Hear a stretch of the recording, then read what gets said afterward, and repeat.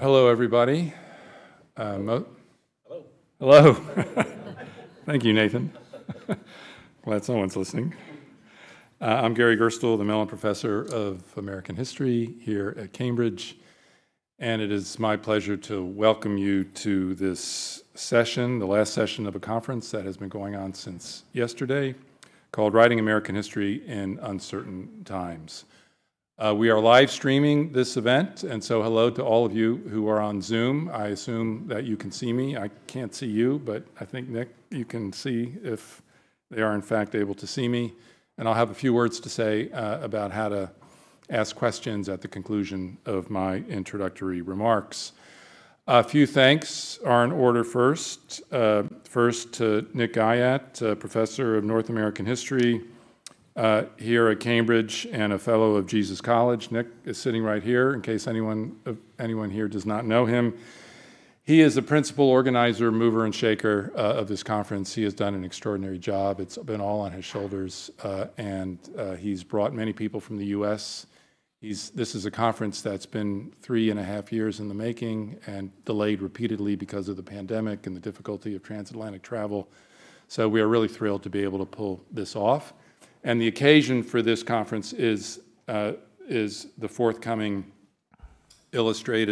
Oxford Illustrated History of U.S. History that Nick is editing, and most of the contributors to that volume have been brought over from the United States for this conference. And do you have any idea yet when that book will in fact be published? Early next year. Early 2024, we're talking about. In time for the election. In time for the election, so much to look forward to. I want to thank Jesus College for all the facilities that they have provided and for the opportunity to be in this wonderful room, the Frankopan room, and also for all the logistical information that they have provided to us. And last but not least, the many contributors to the Oxford Illustrated History of the U.S. who have made a long trek for this occasion. We thank you so much for coming and being here with us. As I said yesterday, for those of you who were here yesterday, and don't worry for those of you who were here yesterday, I'll be brief reviewing what I said yesterday. For a long time, for 20 years, historians were bemoaning their irrelevance in America, the loss of a public guiding voice about the nation's past and its relevance to America's present and future. I can't tell you how many laments were uttered and printed, especially in the 1990s and early years of the 21st century, about the once prominent voice that American historians had in America now being lost. And these stories have stopped. How much things have changed. And let us not forget in this moment of turmoil in our profession, in our institutions, how relevant American history has become, how urgent the lessons from the past are now deemed to be, what a difference decades of dogged, creative work in the history of slavery, race, indigeneity, gender, and sexuality has made. However much doom and gloom pervade the consciousness of the current moment, and for those of you who were here yesterday, you know I was complaining about the doom and gloom being expressed at this conference about the difficulties of the current moment. However much doom and gloom pervade the consciousness of this current moment, can there be any doubt that the social history revolution that began in the 1970s, writing the history from below, from the bottom up, recovering the history of the anonymous, allowing the subaltern to speak, is there any doubt that that revolution, 50 years in the making now, has been an outstanding success? I can say this with authority, not because of my position as Mellon Professor, but because of my age. Just to see if you're all alive. I see 4 smiles in the room here. I was there at the beginning. When I entered graduate school in the 1970s, what we then called social history did not exist. Now it is inescapable. In today's parlance, I was the first gen of social history, actually 1.5 gen to be precise. half a generation behind the Linda Gordons, Gary Nashes, Ira Berlins, Linda Kerbers, Nancy Kotz, Herbert Gutmans, Barbara Fields, Vin Delorias, and David Montgomerys and others of the world who lit our way. For a long time, there was doubt that this work would penetrate beyond the academy, and it took decades, but now it has. The 1619 Project, statutes falling, the names of Confederates and Army bases being removed, institutions being compelled to scrutinize their own histories vis-a-vis slavery and the slave trade. Our students challenging us all the time to open up, rework, and rethink our curricula.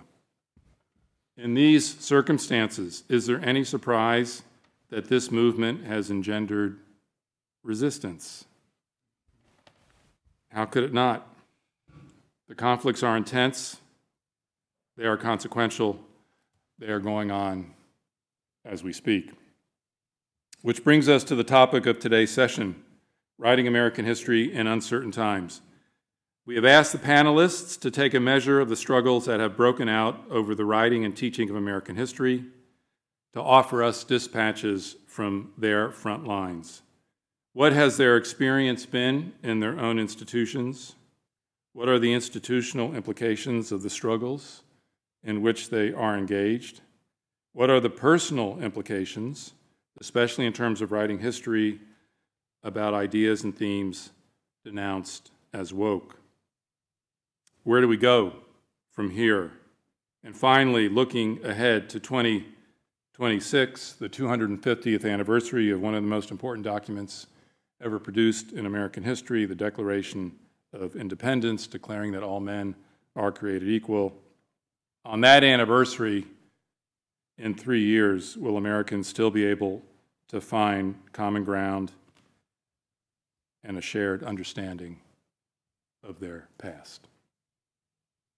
The feelings on these matters run strong.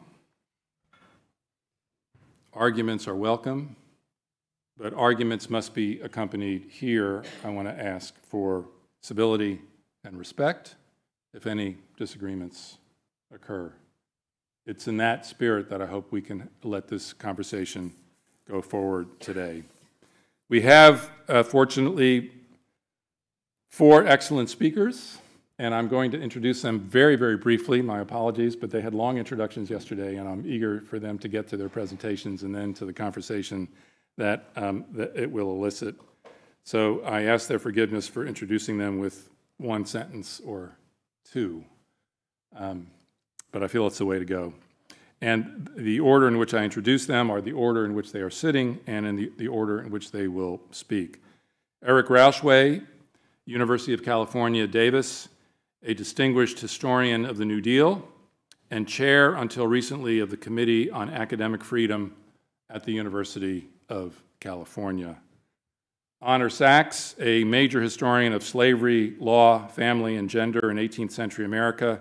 Honor teaches at the University of Colorado-Boulder. Karine Walther, a key historian of the U.S. and the Islamic world in the 19th and 20th centuries. Karine teaches at Georgetown University in Qatar. And finally, Nathan Connolly, an indispensable historian of political economy and race in the second half of the 20th century. Nathan teaches at Johns Hopkins. Let me point out that 2 of the panelists work at state institutions, public institutions, Eric and Honor, and thus are subject to the authority of state legislatures in terms of the larger remit under which they work.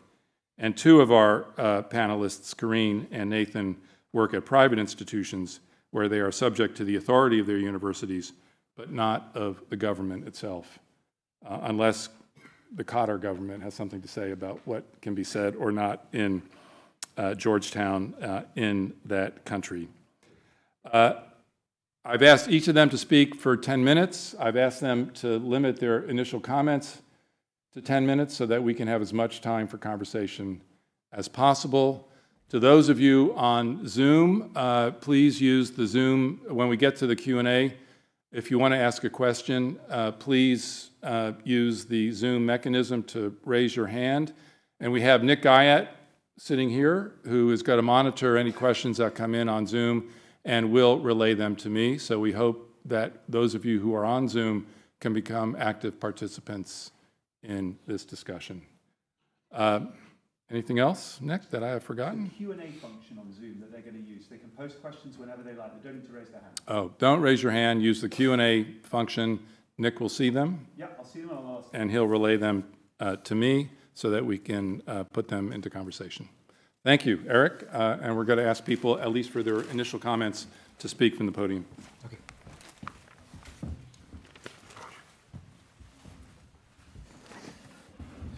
Right, thanks very much, Gary, Nick, everyone. It's a pleasure to be here. As Gary mentioned, I teach at the University of California, Davis, which means I am an employee of the state of California.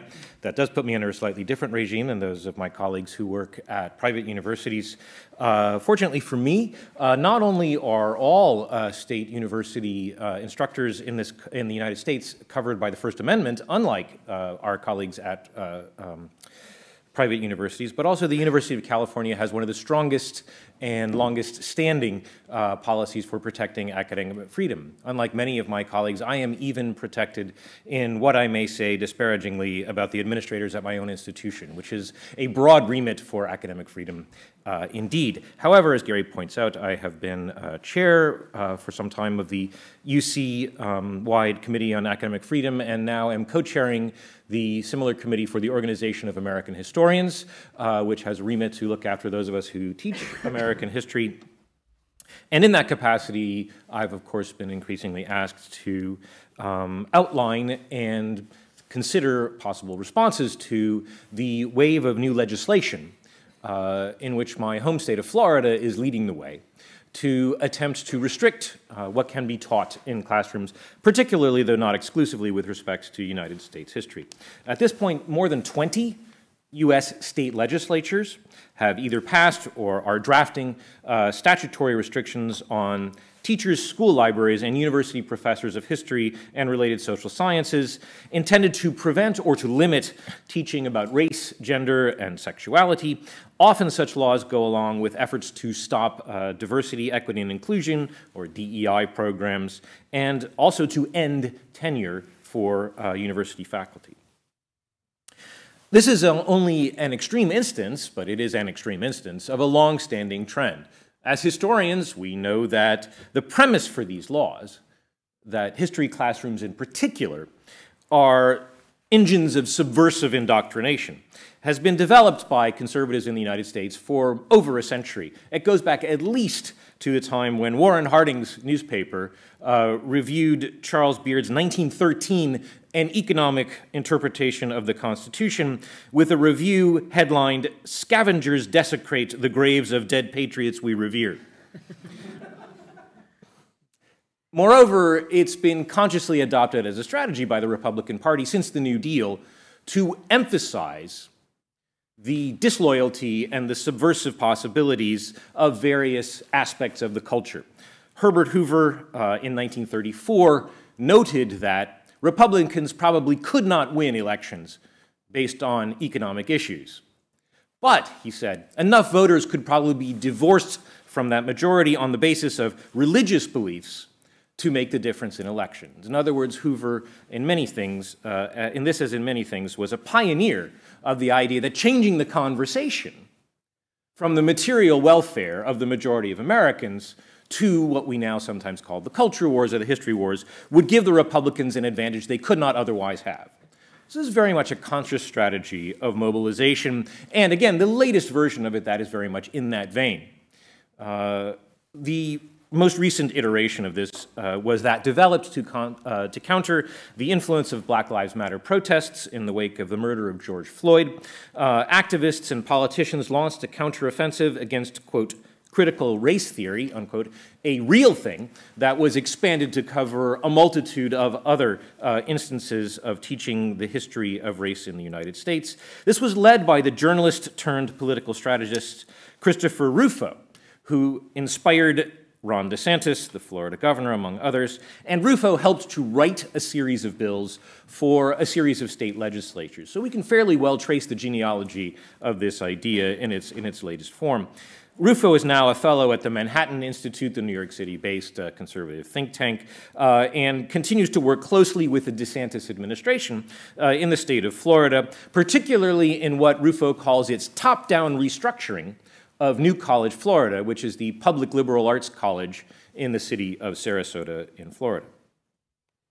The legislation that Florida has enacted in sort of this vein is relatively well known. The extremely well known so-called Don't Say Gay law of 2022 bars teaching sexuality wherever it isn't age appropriate in the Florida's public schools. That's still on the books, right? This statute and other policies like it shapes instruction and library holdings throughout the state, for the most part, by well-intentioned school librarians who simply don't want to get into trouble with their school districts or with the state's governorship. The even more wonderfully and properly titled, well, the actual title of this law is the Individual Freedom Act of 2022, but it's better known by DeSantis's preferred name, Stop Wrongs to Our Kids and Employees, which of course is abbreviated as Stop Woke Act, bars instruction or training in a series of concepts. These include the concept that anyone might be either privileged or biased, consciously or unconsciously, because of their race, and that no student in a Florida public classroom should be made to feel responsibility, guilt, anguish, or other forms of psychological distress for the actions of anyone in the past who belonged to the same race as they do. This law has been enjoined by a federal judge just this March because it is blatantly antithetical to the United States Constitution. It does, however, remain in place, and its future remains as yet uncertain.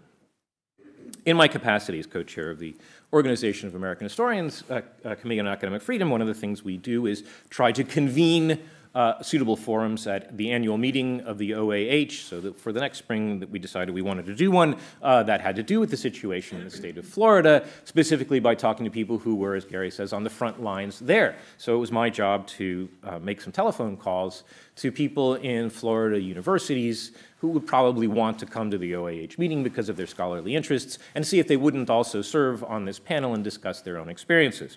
And I, happy ending, I ended up getting 4 yeses. But I can tell you it was not an easy job. First of all, I say telephoned advisedly because nobody really wanted to have an email exchange on this subject, because Florida has a laudably strong Public Records Act, but it can be used, of course, to monitor preemptively the emails of state employees, including professors in history departments.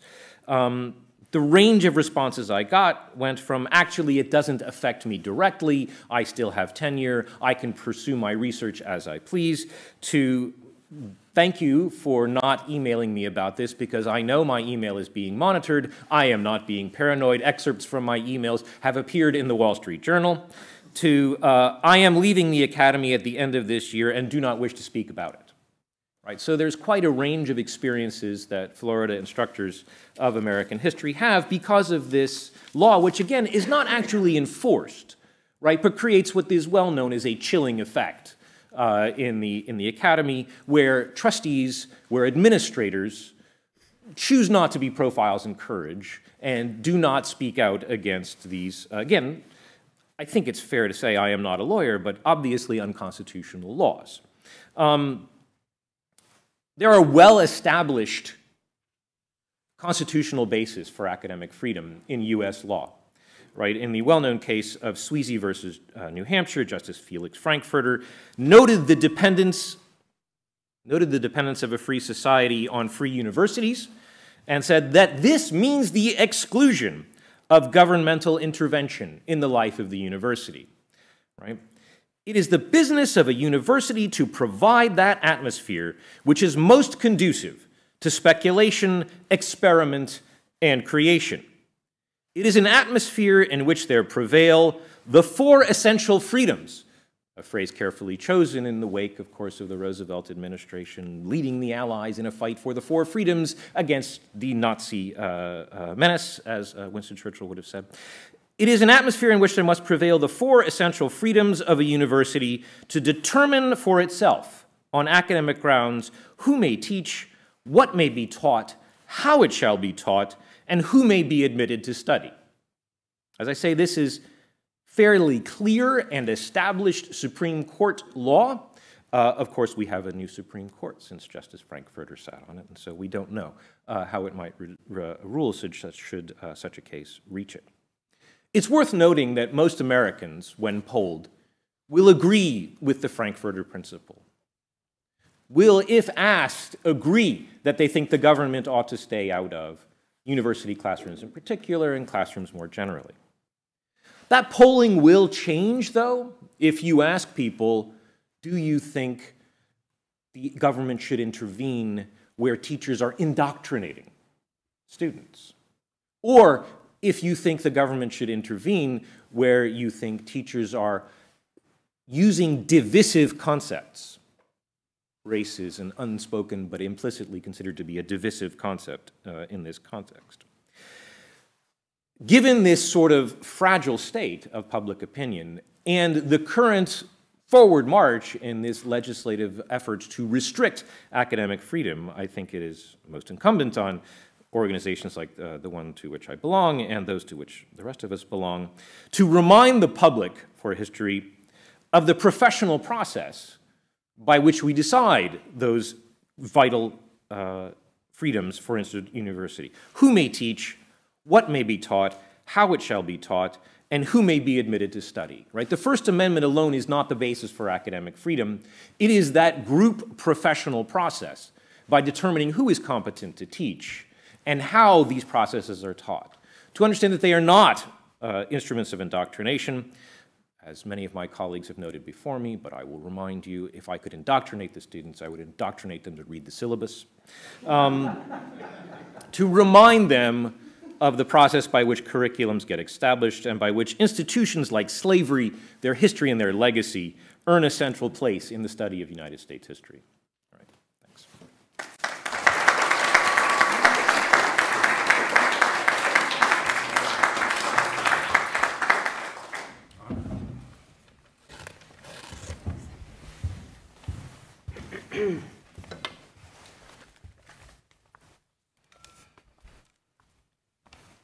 Thank you. Thank you so much for coming out. I apologize for my gravelly voice. I'm getting over a bit of a cold.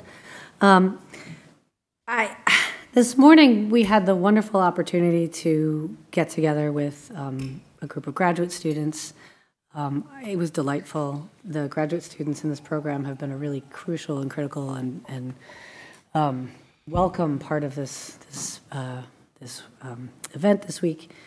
And so in many ways, when I was thinking about what I wanted to say today, I had them very much in mind. I wanted to speak to the graduate students because as the future historians living and being sort of saturated by this political context, I felt like they might need a little bit of a boost.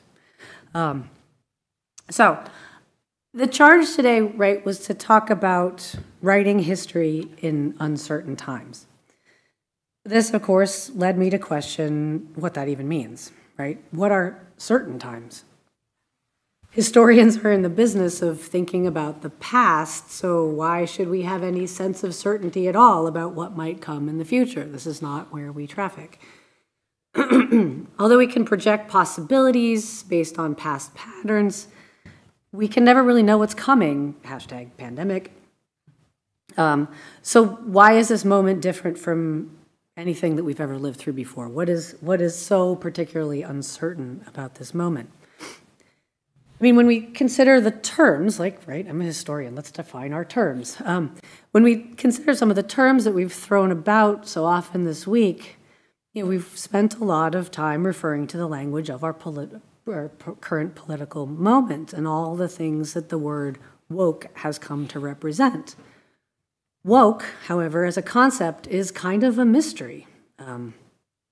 My mother, bless her heart, had to finally ask me sheepishly, as she does all things regarding history and politics, she said she had to ask me to define what woke actually means. She asked because her her brother, my Newsmax watching uncle who lives in Surprise, Arizona, such a cliche, would talk to her on and on and on about the woke mob, the woke this, the woke left, and she didn't know what it meant. So I had to explain to my mom that, you know, that woke in many ways is a word, is a term that has meaning largely to the American political right, that people on the left don't often use it other than to sort of brace themselves against attacks with that word. It's a word in many ways that's been weaponized by the media to sort of mock a liberal agenda and liberal ideas. But the weaponization of the word woke is actually part of a much longer story by which the right has very effectively co-opted left-leaning ideas in order to demonize and minimize a liberal agenda. I mean, I'm sure this has just thinking back into my own lifetime. I mean, I remember when, you know, Bush 1 accused Michael Dukakis in the 80s about being a card-carrying liberal, right? Transforming the word liberal into a political liability from which Dukakis never recovered. You know, during the 1990s, if you recall, Rush Limbaugh decided to go after feminists, right? And he coined the term feminazi, from which, you know, an entire generation of women was alienated from the political work of feminism. You know, and as somebody who entered graduate school in a women's history program in the late 90s, I had to encounter a whole generation of young people who thought that feminism was a bad word. In the 2000s, you'll recall that Glenn Beck was at war with the term progressive, right? Everything was about the progressives. And he reached back into the most unseemly parts of the progressive era, of which there were many, in order to launch attacks on the contemporary left. And, you know, today, you know, in the you know, last 10 years or so, the language of attack during the Trump years kind of became a word salad, right, of all things, you know, liberal, socialist, Democrat, communist, everything. But now the word woke seems to be ascendant and seems to be a catch-all for this, you know, that fits into this larger pattern.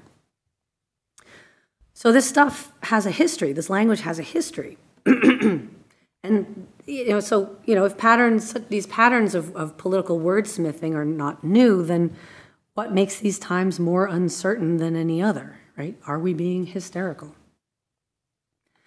The short answer is, I think, no, we are not being hysterical. And I think historians today, in many ways, are feeling the weight of this present moment in particular, and in somewhat unexpected ways.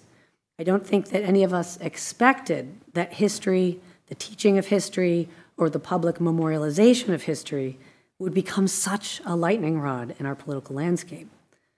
I mean, I recognize that history has always been controversial in some way or another, but the ubiquity of history in so much of our current political dialogue is staggering. I mean, from the explosive battles at school board meetings over the teaching of history, the rejection of African American studies curriculums, the censoring of queer history, the panic over critical race theory in schools, the purging of library books, the rewriting, no, more than the rewriting, the legislation of historical standards, you know, by politicians who are determining what history is appropriate history.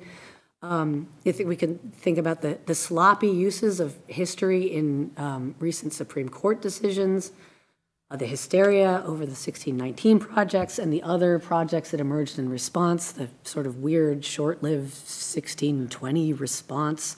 There was the 1776 Commission, which is a fascinating document. The 1836 project that was legislated in Texas. You know, not to mention all these attacks on tenure, the closing of history departments, the defunding of the humanities, on and on and on. So yes, I think historians are very much living in uncertain times, and it is all very grim. So what are we to do? The answer to this question, I think, you know, in answering this question, I want to address something that came up yesterday in the session. It was a question from a graduate student that I have been thinking about ever since. it was a graduate student that asked in such an anguished way, what are we supposed to do? What are we people who live on the margins of who are in the crosshairs of these political attacks? Those of us who are queer, who are who are trans, who are black, who are of any sort of group that is being tossed into the sort of political fire. What are we to do about this? And the sense of fear and anxiety in this question was so palpable that I think we really need to linger on this a little bit, to address it and to really take it seriously. The answer to her question, what do we do, right, is unequivocally not to say, don't worry, everything's going to be fine, right? Things will work out. We don't know that. And when we're sending graduate students out into a world in which the very skin that they inhabit, the very people you love, the subjects you care about are being threatened, right? Say, don't worry about it, you'll be fine, is really cold comfort. So there are, I think, a few ways that historians can meet this historical moment. One way that we've seen, a sort of a golden age emerge is engaging with the public, is using our historical knowledge to engage with the public. For almost 10 years now, historians have been doing this very well. There are some big figures who are really vocal in this project: Kevin Cruz, Heather Cox Richardson, Joanne Freeman. I used to do much of this myself, right? Writing op-eds, publishing in mass market media. This is all very important work. I in some ways sort of bowed out of this, and I'll say more about this in a moment, because doing this is risky, right? The people who are doing this and doing this quite well and prolifically are senior full professors with tenure at institutions where they don't have to necessarily worry about sticking their necks out. I wouldn't necessarily tell all graduate students to do this. And at the same time, I also consider the words of Taya Miles, who a couple years ago wrote an op-ed suggesting that maybe we don't need so many words. Maybe another statement is not what the world needs right now. Maybe what we need is to get out in the streets and start marching and start, more active political lobbying, more organizing, and less paper. So that's one way: is to engage with the public, mobilize your historical knowledge to combat these sorts of fake news, false narratives. But the other way, and this is what I was telling this graduate student yesterday, is to really commit yourself to your own research, to lean into what brings you joy, to not be afraid to study the hard subjects. Do research that you love and care about, and it will serve you.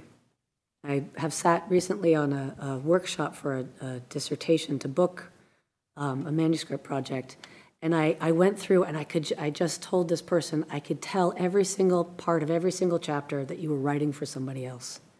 And then I narrowed down, these 3 paragraphs is where I could tell you fell in love, right? This is what you love. And this is magical writing, right? The stuff that you were writing for other people didn't move me. Stick with what you love. Lean into that. Focus on what you think is important. To do otherwise will only deplete you. My personal journey, and I'll wrap up in a minute here, has been to sort of bow out of my social media presence. Not to bow out of my social media presence so much, but to really shift it, to stop using it as a place where I could fight back against false narratives, and instead use it as a place where I can project my own sources of joy, to illustrate to use it as a place where I could project positivity into the world, where I could talk about the research that I care about, talk about what makes it important, use this space as a place where I can bring some positive to the world. In many ways, my own work on people who under slavery sued for freedom generation after generation after generation gives me hope, right? And I like to write about narratives of hope. To quote in closing, to sort of quote one of my favorite political speeches of all time, and I always close my legal history course, which is a very grim and depressing course, with my favorite political line from Harvey Milk. I always play for my students the "You gotta give them hope" speech. He talks about, politically moving through the world in skin that is demonized, in a political culture of hate. And he just says the only way you get through this is to give them hope. And I'm hoping that that can help some graduate students out there. So, thank you.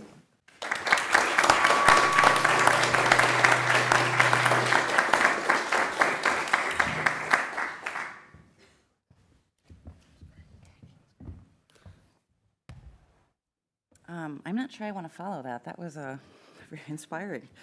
Thank you to everyone for coming out today, and for Nick and Gary for hosting us. So today I'm going to present on my perspective as an American who was taught at Georgetown University in Qatar for the last 14 years. And before I begin, let me just provide a little bit of context on Georgetown, Qatar. It's been open for almost 20 years. I think we're celebrating our 20th anniversary next year. And it's one of the 5 American branch campuses in Doha. Our students, who number only 450, are about 90% non-American, and about half of them are from the Middle East. And the other half come from all over the world. And in addition to the US History Survey course that I also teach a variety of courses on the United States' relationship with the world. Now, while I realize that the history wars are going on in the United States and they impact all of us as historians, and I've seen friends and fellow historians suffer the consequences of these history wars, in many ways living in Qatar, I've been personally lucky to avoid these issues, or this specific kind of history war, at least. In my case, the history wars that I have to contend with are the legacies of US foreign policy, so including actual wars, and the impact that these have had on my students, their families, and the countries that they come from. And indeed, they never hesitate to remind me of this. I will always remember something a student said to me once, speaking about the United States. "Your foreign policy is our domestic reality."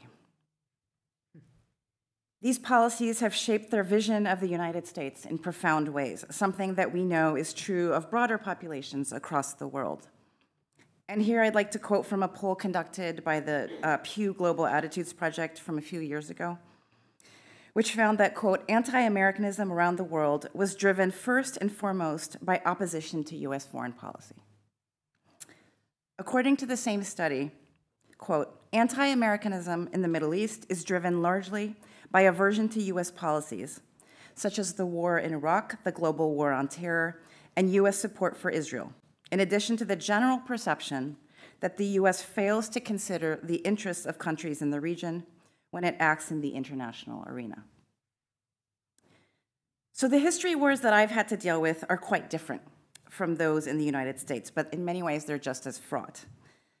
I've had to try to explain the histories of American empire in the Philippines to Filipinos, US policies on Israel and Palestine to Palestinians, the global war on terror to Iraqis and women from Afghanistan, whom especially recently came after America pulled out, the United States government's use of drone warfare in the Middle East and South Asia, the Muslim ban, which prevented many of our students from studying on main campus in DC, the January 6th insurrection, American rhetoric about China to our Chinese students, and of course, the murder of George Floyd and the Black Lives Matter movement. More recently, we've also discussed the growing number of laws that ban the teaching of certain topics in high schools and universities that my colleagues have already spoken about. And this has allowed us to discuss, in many ways, a comparative history of national mythologies and how they impact the history wars that occur in so many countries, even outside the United States. So while I have to address the very real repercussions American foreign policy has had on people in the nations my students come from, I should say that I think considering this factor would actually benefit professors who teach America in the world, in the United States and elsewhere. The history of US foreign relations abroad sorry, goes beyond treaties and relations between diplomats. These policies and wars impact the lives of everyday people on a daily basis. And maybe students and professors in the United States would benefit from learning and teaching more about this. And this brings me to my final point on the history wars. The difficulty scholars have faced in teaching about Israel-Palestine and the laws that passed in the United States over a decade ago, limiting what professors can and cannot say in the classroom about this topic. These laws were in many ways the canaries in the coal mine to the current history wars and the current laws that have passed. At that point, these laws gathered little attention from the wider media or from scholarly organizations beyond those focused more specifically on the Middle East. These laws, however, have opened the path to challenge American history itself. And in this way, I'll conclude by saying that outlawing the impact of what Americans do to other peoples of the world in their foreign policies have now come to impact how we teach about the history of what Americans have done to their own people throughout its history. I'll end there. Thank you very much.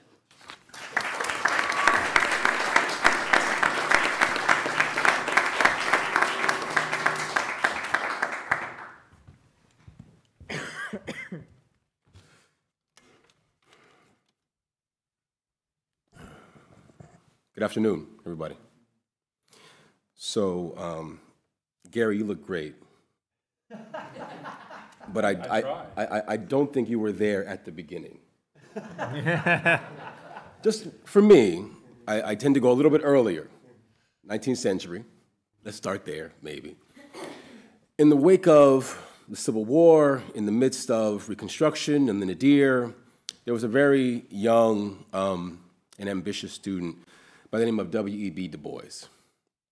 Now, Du Bois was on a junket to Germany to get a degree, a very elite doctoral degree from University in Berlin, and he was being funded by a foundation known as the Slater Fund. Some of you may know this story. Du Bois wrote a dissertation in German. He finished all but one of his courses, and he wrote back to the then president of the Slater Fund, a man by the name of Daniel Coit Gilman, to get his funding renewed so that he could finish his one remaining course and get his PhD. This was in the 1890s, early 1890s. Gilman and the board at Slater determined that young Mr. Du Bois had, in fact, fulfilled the test that maybe they hadn't fully relayed to him about whether or not a young man of African descent could, in fact, complete the intense training that was going on at doctoral institutions in Germany, and that question had then been answered by his performance, and he no longer needed to concern himself with getting the doctorate in Germany, and he instead needed to just finish up at a local backwater in Cambridge known as Harvard University. They denied Du Bois his funding and sent him on his way back to the US, where he proceeded to get the Harvard PhD and destroyed the thesis written in German that no one has found. He then wrote the next year a short story lampooning Johns Hopkins faculty that also very few people have read. Now, the president of the Slater Fund was also the president of Johns Hopkins University, Daniel Coit Gilman. And one of Gilman's most important interlocutors at Hopkins is the namesake of the chair that I hold, Mr. Herbert Baxter Adams. Now, when we talk about the history wars, we have to talk about the Civil War and Reconstruction and how my institution, as a blueprint for the American Research University, might best be described as Reconciliation University. Because the point of the seminar at the first research university in North America was, in fact, to reunite the frayed relations between the gentlemen of the South and the North. They were to gather around the seminar table in Baltimore, the borderland, and learn about their shared Teutonic, Anglo, and Nordic heritage. They were supposed to then go off and do research projects, and they were supposed to change the face of North America. Now, this is one of the things that I think is really important for our graduate students here to understand and appreciate, because I would not try to give cold comfort to the graduate students who are worried about the job market, but there was no job market relative to the academy in the 1880s. The point of the PhD was to go out into civil society and change the nation in the likeness of the heritage they had learned at the seminar table at Hopkins. And so students like Thomas Dixon, author of The Leopard Spots and The Klansman, students like Frederick Jackson Turner, students like Woodrow Wilson, gathered and figured out how they were supposed to refashion the nation in their own image. Herbert Baxter Adams, in fact, describes how the PhD is meant to be a fence picket, that if I stand next to yours and next to yours and next to yours, it protects our civilization from the savages on the outside. Each dissertation was supposed to serve its role, and through the power of the press, if you became an editor, if you became a judge, if you became head of the local antiquarian society, that PhD was going to give you the power to reshape the nation. That was the point of the PhD in the 1890s, in 1900. Doctoral education in North America, the professional historical profession, was not concerned with objectivity. They were concerned with what Adams called, quote unquote, history with a tendency.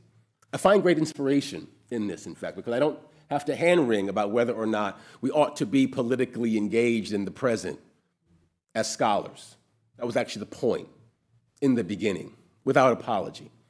And I think about the question of Reconstruction, how dangerous Reconstruction was to the modern research university, because the research university ran off of philanthropy by and large. They didn't want to trouble themselves with too many federal requirements the way Reconstruction was troubling about with public education and black self-determination and enfranchisement. All of that had to be written away scholastically, which it was thanks to Wilson and others, but also institutionally. And the research university served as the oppositional institution to the federal government relative to the conferral of rights. So young Mr. Du Bois was not going to have any recourse if Mr. Gilman told him, you can in fact finish your degree, because it fell to the donors to set the academic agenda. Now, I could go on and on about what cost Du Bois's disaffection leveled against Baltimore, because you could have had the Baltimore Negro instead of the Philadelphia Negro, for example. The fact that Du Bois owned a house in Baltimore deep into the 1940s, and as far as we know, never once stepped on the Hopkins campus, that he wrote about Hopkins and Black Reconstruction in his final chapter on propaganda and the dangers of its own revisionism. This was something he carried with him throughout his career. And yet through the 20th century, this concern about Reconstruction continued to drive the intellectual and political project of the historical profession. I want to be extraordinarily clear on this score. Entire fields, subfields, disciplines emerge in direct response to and as a potential weapon against the concerns of federal enforcement, oftentimes on questions of racial and gender equality. Fast forward, the beginning. 1960s and early 70s. There's a small, out-of-the-way agency called the Department of Health, Education, and Welfare in the United States. There's a young and very aggressive attorney who works for HEW by the name of Leon Panetta. He's 31 years old. He comes from California. He's part of a long-forgotten group of anti-racist Republicans who worked within the federal government and saw in Richard Nixon's platform of law and order their marching orders to go after the Southern Democrats who they took to be their natural adversaries.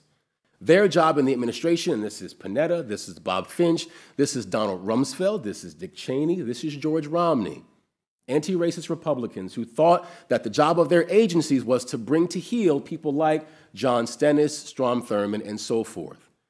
Panetta and the HEW, and Bob Finch as its director, had impounded the funds from over 130 learning institutions, K through 12, state universities, and private universities, that fell under the authority of the government.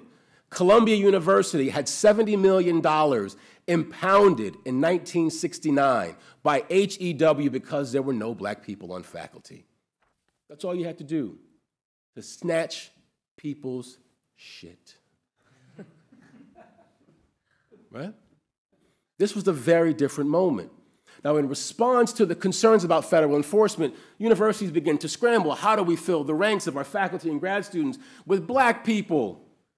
We have to find them somewhere, otherwise we're going to lose our federal funds. Johns Hopkins University was the largest recipient of federal funds of any university in the country. So they very quickly gathered around the table, and brilliant minds like Jack Green and David Cohen, people like Neville Dyson, who worked in Africa in the Department of Social Relations, Green the Americanist, Cohen the historian of Africa, Kenya. they got together and they formed a program. And the program in history, politics, and culture, history, culture, and society, politics came later, was supposed to then find an on-ramp for faculty and students to enter into this all-white institution. First black faculty member, Ray Key, an Africanist from Ohio, black graduate students like Barry Gaspar, Brackett Williams, the great anthropologist Michel Rolfe-Trouillot, who was a cab driver in New York, was discovered by Sidney Mintz, brought to Hopkins to get his PhD. Some of you may have heard of his work. These were all people who were brought into the university because the federal government was in a position to have leverage on the budgets of these institutions. Entire works in the field of what was called Atlantic studies. Atlantic as a field did not exist prior to federal enforcement. It was history and it was anthropology, but as the 20th century's enforcement mechanism withered in the 1970s, the field of Atlantic history went from being decidedly decolonial, with readings by Walter Rodney, Franz Fanon, Kamal Brathwaite, the great literary scholar, to a pro-imperial framing around Dutch history, Spanish Empire, French Empire. What we see as Atlantic history today actually has an imperial character because by the time you got to 78, 79, 80, federal government stepped back, the historical mandate of affirmative action was pulled out, and people began flushing from the institution those people who were normally going to be there under the aegis of federal protection. Now, why is this important? It's important because it reminds us that an enforcement mechanism is not a set of handcuffs. It's actually an engine for certain kinds of innovation and approaches. There are ways in which, in this moment, it would probably be a week to 10 days before the entire DE&I infrastructure as it exists in the US will be gutted by the Supreme Court. That's happening. You just stay tuned, right? And so the question is, what are we going to bring to bear on this moment? There's still a concern now about pissing off donors. So much of these concerns about the history wars are also about good old-fashioned conflicts between capital and the state. Do we let the philanthropists set the agenda? Pulling names off of buildings is bad business if you want to incur donations. We had an entire committee within a committee within a committee to figure out what names were going to stay and go. I actually served on the commission brought together by Princeton University to determine whether or not Woodrow Wilson's name should stay on the School of Public Policy. I was one of the 12 academics brought in, wrote a very nice single-spaced, 2-page letter. And they determined at that time they weren't going to do it because they didn't want to erase history. Students got together, they took another pass at the question, and they decided to ultimately pull it down. Hopkins were a little bit slower on the issue. He still has an undergraduate fellowship in his honor. But I just want to be clear that this concern about the place of capital in setting our questions is already politicizing our business, and we need to be aware of it as the enforcement mechanisms dissipate even further. And you have to be willing to make the kinds of curricular arguments, potentially political arguments, that will keep the control of the content in the hands of the scholars who are doing the work and the students who need it. I want to make a last point here as I go to my seat. There was a great Baltimorean that we did have a chance to honor, not Du Bois, but Frederick Douglass. And Douglass describes an intense moment of political wrangling and debate, of historical reckoning, 1852.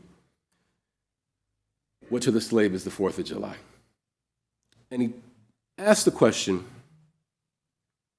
in large measure, to prompt an answer that he already has. He says, at a time like this, scorching irony, not convincing argument is needed. Oh, had I the ability and could I reach the nation's ears, I would today pour out a fiery stream of biting ridicule, blasting reproach, withering sarcasm, and stern rebuke. For it is not light that is needed, but fire. Not the gentle shower, but thunder. We need the storm, the whirlwind, and the earthquake. The feeling of the nation must be quickened. The conscience of the nation must be roused. The propriety of the nation must be startled. The hypocrisy of the nation must be exposed, and its crimes against God and man proclaimed and denounced, unquote. Now, I hear that and it sounds a little bit unsettling. but I actually find a great deal of comfort in it. And I want to just say that it's a way for us to think about the importance of irony, as was raised in another convening during this conference, the importance of keeping a little bit of fire in the belly as we think about the future of this work. But I also want to caution against us falling into what I learned in 2020 was a kind of affective trap. In my particular past at being a so-called public intellectual, I found myself writing a number of things in response to the Freddie Gay uprising, New York Times, or you write something that goes in the Post on liberalism in Charlottesville, and you try to find a way to stir the pot with indignation, irony, scorching, and otherwise, right? But there's a dance that we do where we encourage subaltern folks to actually rage for a moment so that we can snap back into place. And I got to the point in 2020 where I was frankly tired of doing that dance. And so my family and I decided, in the spirit of what is to be done, to start a children's reading program that we put on YouTube, Storytime with Dr. Connolly. You can find it if you like. I wrote a theme song and everything. It's my ringtone on my phone.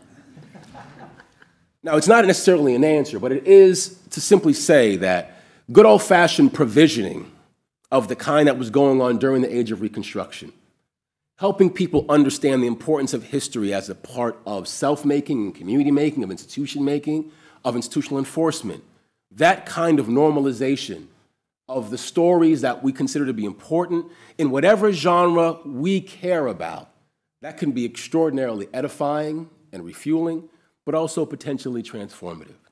And so it's in that spirit that I encourage us all to try to find the spaces where we can do a little bit of reconstructive work, and if necessary, wage a little of irony as well.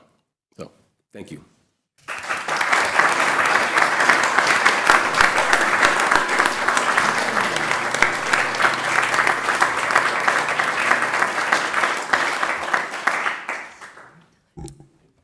Do I have to push any buttons? No, for this mic to be on.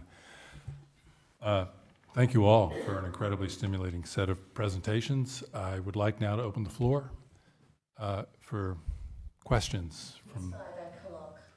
We have plenty of time. Who would like to answer that question? It is correct. That's correct? Yeah, okay, correct. Yes. Jonathan. Hi.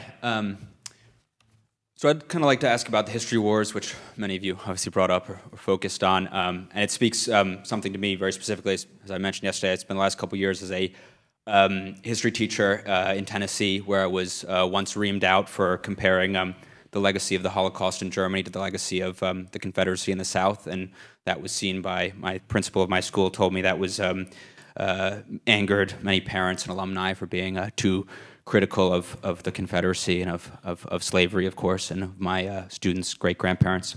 But I would like to ask seriously, as much as we can talk about Christopher Rufo and DeSantis and Youngkin as being hacks, is there no way in which historians, the current historical profession, should take a look in the mirror when we complain about the right wing for degrading American institutions and not respecting them, and then at the same conference here, I hear that the Constitution is a silly, ridiculous, and flimsy document. When we talk about not respecting elections and talk about the 2000 election, when we discuss any aspect of when we talk about academic freedom and hear that this is a great moral norm, but many of you have also talked about the need, as I think Dr. Connolly you were just talking about, for governments to get involved, to take action, to shape, whether as stimulus, not maybe negative, more positive, I think you were kind of suggesting, the government, but we also hear that there is, that this is an unmitigated bad for the government to get involved in trying to control what's in the classroom. Is there any way in which we historians should take a look in the mirror and say there are some contradictions here? Eric, you want to take that? What is it they say about historians? Is 2 historians, 3 opinions? I mean, you expected us to agree here? If there are do you feel that you're in contradiction or in agreement? I'd love to hear were those contradictions or?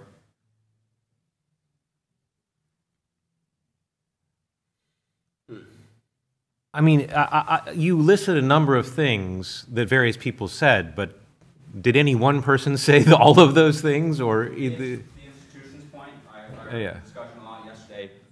Sorry, I don't mean to, but Yeah. it's okay. Sorry, Gary, I don't want to. But if I've heard many people, I think yesterday, talk about concern over the degrading of institutions by the right wing and the disrespect for elections, and I also heard the same people talk about American institutions, civil society as being barely functioning, chaotic and ill-defined. I heard discussion of elections, the degrading of elections on January 6th, 2021, but the rejection of previous elections. And if there are contradictions there, what I used to hear from my students and and the parents of those students, many of whom I disagreed with passionately in Tennessee, was a feeling that this was equal. And I would like to know if you have any thoughts on that. Those were equivalent things. I'm not saying they are. Those were the concerns that I heard voiced again and again. Was that what the right wing did with the degrading of American institutions 2021 was just equivalent. The discussion between academic freedom of is it just tit for tat? In which case, sorry, I don't want to go on, but I think that it sounds to me like you're ventriloquizing complaints that you've heard and asking, don't they apply here?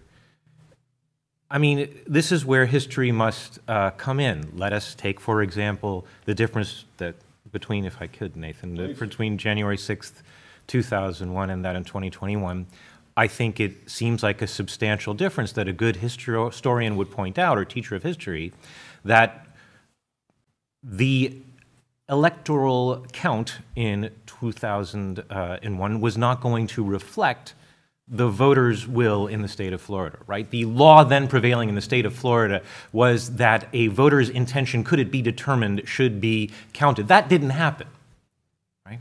So if you are in favor of the voters determining the winner of the election in the state of Florida, under the law then prevailing in the state of Florida, you might be dismayed that the Supreme Court shot that down. And you might feel that democratic ideals were being disregarded. If you like democratic ideals, you would then, in 2021, have to say that the protesters were not on your side. To degrade an election is not a single thing, a generic activity, right? Historians deal in specifics. We deal in empirical data. We have to explain that what happened here is not what happened there. As I don't need to tell you, because you know the difference between the Holocaust and the Confederacy, and you also know what the similarities are too, right? I think this is one of those points where, just to build further, it really does benefit us to have good old-fashioned conversations about interests and what interests are served by particular uses of institutions, or suggesting that things need to be kicked into the realm of the so-called private sector and the market, right? These are not abstract principles. They are absolutely, building on the point about specifics, about advancing particular kinds of stories. John C. Calhoun likes a strong federal government when it can capture runaway slaves. He wants a weak federal government as it concerns secession, right? The question of the Confederacy is about how am I reflected as a white Tennessean of several generations in the school curriculum? How am I being characterized? And the debate around whether or not certain names are going to stay on university buildings, oftentimes it's direct descendants of those people who are raising the biggest concerns. It's in fact Du Bois who points out in Black Reconstruction that many of the revisionists in Reconstruction's history are themselves the nephews and grandsons of Confederate officers. They write the first draft of the history, right? And so this is where, we don't have to worry about, again, being kind of impolitic, but I think it's important to have a discussion about the fact that there's a discussion. And that in many cases, what you don't want to have in these places where they're concerned about historical analogy is actual debate as to whether or not the Confederacy is even a country, as came up yesterday, right? Or whether or not it's part of a just really well-resourced terrorist organization, right? Some people, I'm not saying this is my argument, could make the claim that the Republican Party, in light of its attempt to overthrow the government to some degree in 2021, engaged in a kind of terrorist activity. There were people who had their lives threatened directly, and yet the party itself, last I checked, was not under any formal investigation. Why is that the case? Or I should say not the case. Right? Whose interest does it serve to not have that party brought to bear as a set of historical interrogations. So, I don't know whether or not the contradiction question is entirely fruitful if you're only dealing at the realm of state or no state, capital or no capital, and so on. But I do think it's an invitation to ask the question as to why certain standards about the acceptability of state action, of secession, separatism, gun ownership, market price, and so forth are acceptable for one population and not another. That to me feels like a fruitful way to think about it. Honor, did you want to add anything to that? No, I'm not entirely clear on the question that's being asked. I think that's why I'm hesitating. So, but if we want to talk later, I'm happy to, if you could clarify. So I'm going to let that go, and with the understanding that maybe we'll come back to it later. Nick? Yeah, hi Gary, hi everyone. I just want to make sure that folks who are on the live stream know that we are monitoring Q&A. If you have a question, just put it in the Q&A and we can see it. So I've got one here, which I'm going to throw you just to make the live stream folks feel loved too. Here is the question. I actually think maybe it's Gary who's written this. In a polarizing environment, how can we encourage young people to listen more, to think critically, and to remain hopeful? That sounds like a Gerstle plant. Who on the panel would like to take that on? I saw Gary tapping on his phone. Yeah, I've got accomplices out there. Yeah, so. Well, Honor, you were talking about hope, so why don't we start with you? This is something that I think about a lot because Bring the mic closer to you. In some ways, something happened. I don't know exactly when, but I became the age of my students' parents, and suddenly I realized that I had there's this moment where you realize that you fundamentally do not understand how your students think anymore. What kinds of issues, things, modes of receiving information, modes of processing information, and so in many ways it has forced me constantly to have to rethink how I deliver information to them. Many of the ways that I was trained to do these things, to think critically, to listen, to understand, to learn, no longer, are absorbed by brains that were raised in a fundamentally different learning landscape. So in many ways, one of the things that I've adopted as a strategy to deal with this sort of widening gap is to give them a little bit of what I'm accustomed to, train them in the sort of, traditional ways of reading, analyzing documents, exploring primary sources, crafting essays. But at the end of every semester, I've started doing assignments that are, in which I allow my students to sort of spit the information that I have given them back to me in ways that are legible to them. And this has really helped me to see student engagement in a whole new way. It allows me to see what they understand as important. It's wide open. I have gotten, video games. I have gotten a lot of podcasts. This is a big podcast generation. They prefer to understand through talking. They like conversation. I've gotten documentary films. I've gotten, poetry, music, all these sorts of things. It provides a way for them to sort of process information that's legible to them. I mean, that's essentially what history is an act of translation. We take primary sources, we analyze documents, and then we translate it into ways that we're familiar, a language that we understand. Our language, for us up here, was narrative for the most part. their language is a little different, and I think other historians are starting to get get in on this program. I taught a course on history through graphic novels that was hands down the most successful course I've ever taught. The level of analysis, the ways in which students were able to see how historians take documents and animate them literally, bring them to life. I've taught a document that's a 17th century Dutch fur trader, his journal of exploring upstate New York. It's an incredibly boring written document, but it's dry as anything. And I signed it as a graphic novel, and it absolutely comes to life. And this is, in many ways, I'm not saying this is something that, in many ways, some of my colleagues are like, isn't this sort of like cartoon history? But it's actually just a much more complex way of layering levels of analysis, presentation, and understanding. So I found in many ways that a way to encourage students to think critically is to allow them to tell me how they think critically, as opposed to, exclusively giving them expectations that are of my own design.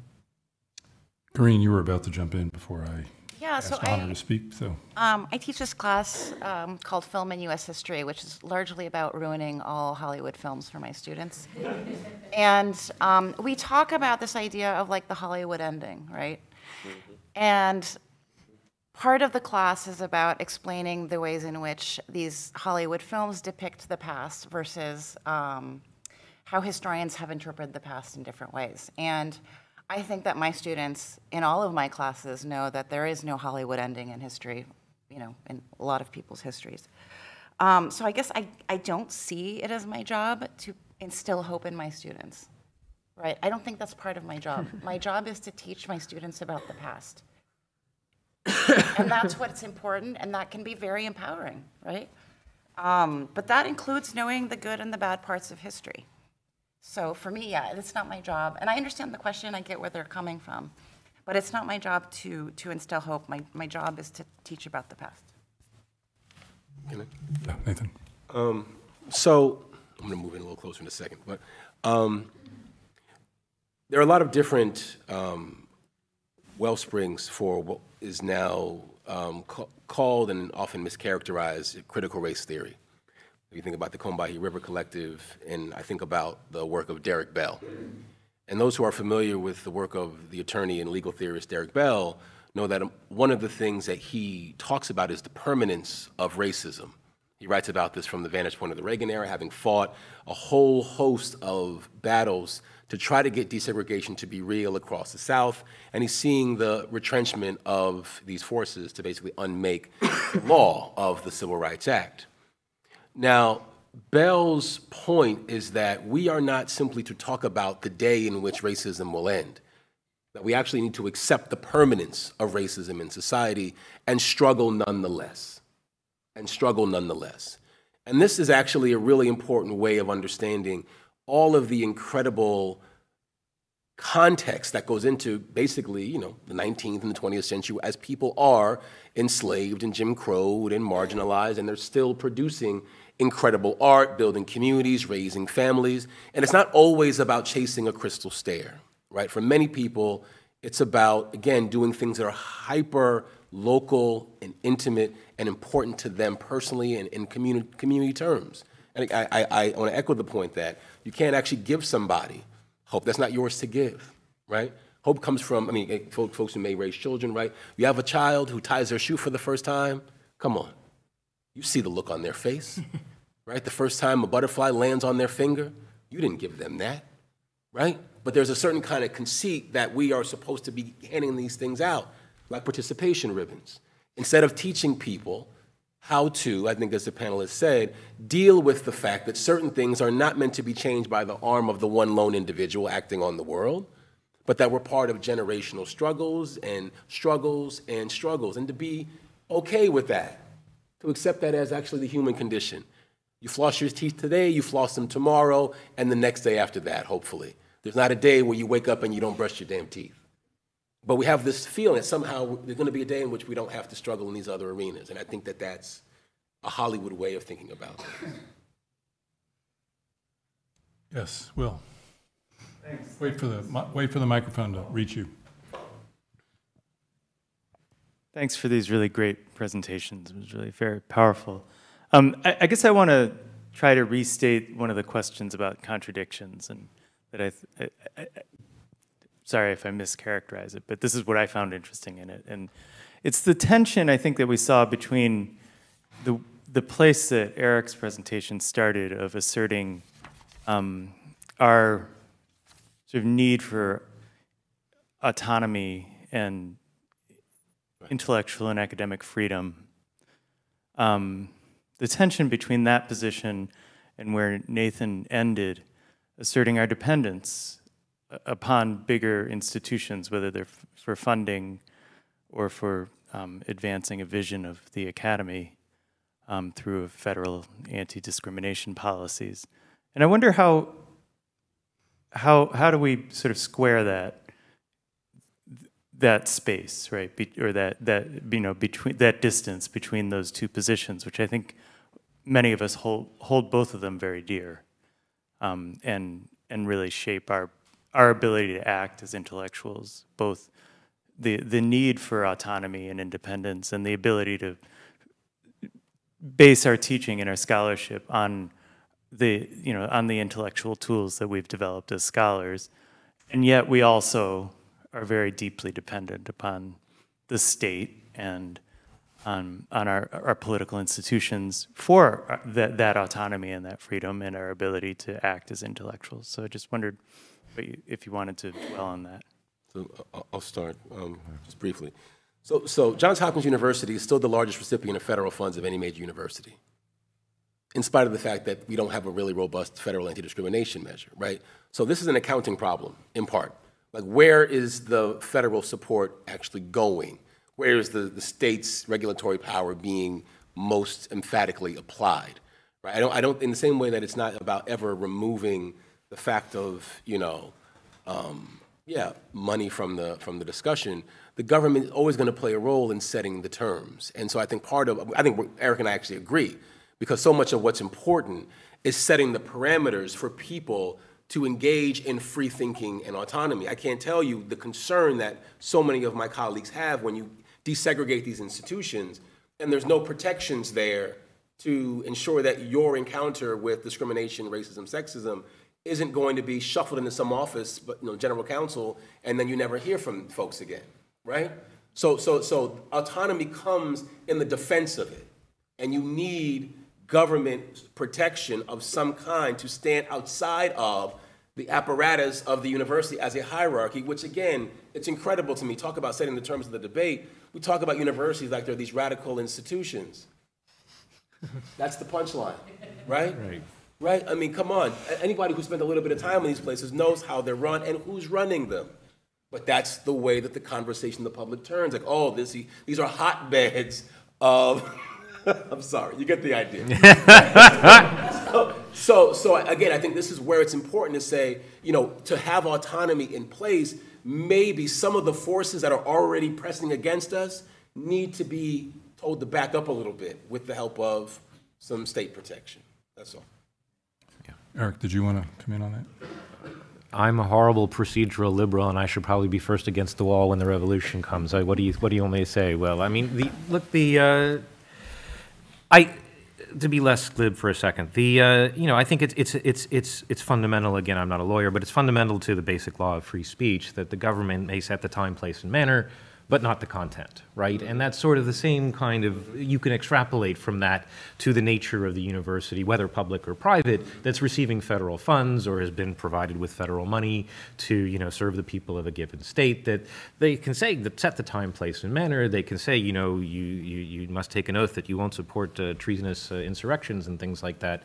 And in return for which we give you the money, and then you go and you teach what you're supposed to teach because you are a competent community of inquiry. Right.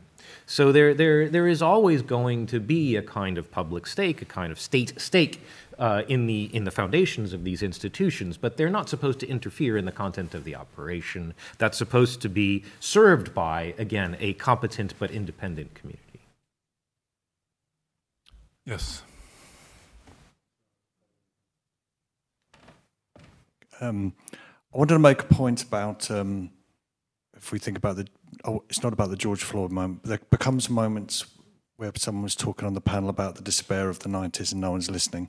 And there come other moments where, because of the imperative of a situation, people's hunger for history rises exponentially within an incredibly short space of time. So we see a spike where history and politics and the moment all seem to rise upwards almost in a vortex. And I wanted to make a point about something I saw in the late 80s in the United Kingdom, where the two series of the PBS series Eyes on a Prize played. And the first series deals with, from the Supreme Court about the education verdict through to the freedom rides and the March on Selma. And that, for many people, it was played on BBC Two and it dropped very well and people watched it. The second season took up on the rise of black nationalism, the elections in places like Cleveland and the mayors, and it went through the Black Power movement, the situation of punishment in places like Attica and the riots. And what I noticed within my friendships and in the wider conversations was the second series travelled in a way that the first series didn't within conversation. The way that series was presented, the fact that the footage had never been seen before and accumulated like that, even though today it might be accumulated differently, but at that time. And so it seems to me, and it's a question I'd like to you, and you raised just a moment about how, for example, with the anime or with the comic book presentation, it seems to me part of history's conversation is at times what the backlash is scared of is the rapid transmission of a history that people are hungry for. And so they're trying to kill two things at source with the chilling. They're trying to stop people saying things, but really what they can't address is the demand. So they're trying to address the supply. They're using a supply side set of agenda. But it seems to me that the demand will never go down. And it seems to me, especially within the younger generation, demand will rise and become more specific. So while on the one hand, the supply side means it's difficult to supply it in existing ways, as is always, I think when people realise the demand and attune their historical knowledge to that, then these, ultimately, in the short term, these chilling effects will happen. But it strikes me that in the long term, the demand for that amongst the people who have access to all kinds of technological innovations will win out, because historians, especially those that are talented, will find a way to say what they have to say. Does anyone want to respond to that, or should we let that stand as a comment? I actually have a question that comes out of that. Can I use the chair's prerogative? I will, okay. This is not the first time there's been an effort to shut down the teaching of certain subjects at American schools and universities. The United States has a long and robust history of that. The two Red Scares, one after World War I and another after World War II, to shut down teaching of socialist subjects, which became incredibly capacious in terms of definition of socialism, including novels by all kinds of writers who had nothing to do with socialism. In the 1920s, there was an effort in several states, actually to abolish Catholic schools and delegitimate because it was considered inimical to Republican citizenship. And Nathan, you mentioned, of course, the original Reconstruction, right? The effort to rebuild America on a racially egalitarian foundation, which from the start, which was part of your point, as I gather, an intellectual project as well as a political and social project. So as historians, when you reflect on these earlier moments of repression, what lessons can we draw from them that would be useful in terms of the current battles? And here, this is really in response to your comment, which is that people find a way to reclaim the history that's been denied them. And I think, Nathan, that was part of your point as well. But I just wanted to generalize that question and to ask each of the panelists who would like to make a contribution to this, to put this in historical context. What does history teach us about the struggle against these kinds of moments?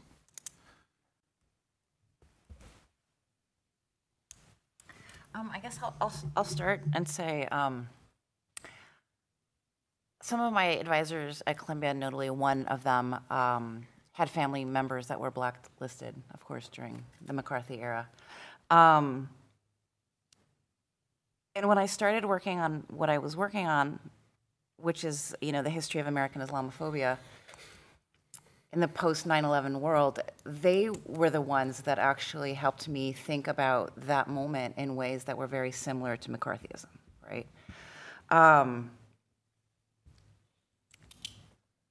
And that the tactics and the strategies were not entirely different, and that the people being targeted, it was a new population, but again, that the strategies were very similar. And so for me, that was very instructive, right, in thinking about how I framed my research. And in many ways, it's kind of sad, right, because I'm writing about Islamophobia, and I'm kind of using using these examples from the past. But I think the idea is, if you are exposing it, if you're talking about it, if you're comparing it to these past examples, maybe that, I don't mean to be naive, but like to think that we can still learn from this past, like a usable past, right? I also realized I was addressing you in the previous question when you were not, in fact, the person who asked that question. So, yeah, so I'll just...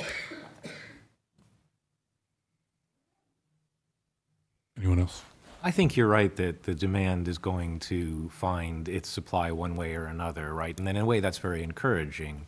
I mean, after all, what's at stake here is not history, right? History is going to be there, the empirical data are going to be there, whether or not we get to exhume it. What we are fighting for, if I can put on my conservative institutionalist hat again, is the right to do it in comfortable university environments where we get paid a living wage, or even possibly better.